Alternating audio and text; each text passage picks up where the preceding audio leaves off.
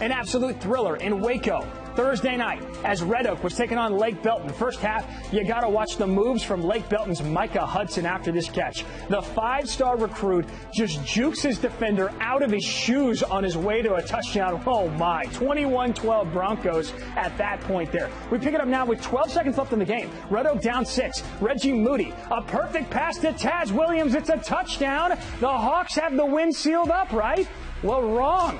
Because the extra point is botched. Chris Martinez tries to turn the errant snap into a 2-point conversion, but it falls short, so we're headed to overtime, tied at 31. Lake Belton gets a field goal. Now it's Red Oak's turn. On 4th and 17, Moody on the run, escapes the pressure, rolls, and rolls some more. Then he throws up a prayer. It's answered by Dylan Gayton in the end zone. Wow, Red Oak pulls off the thriller 37-34.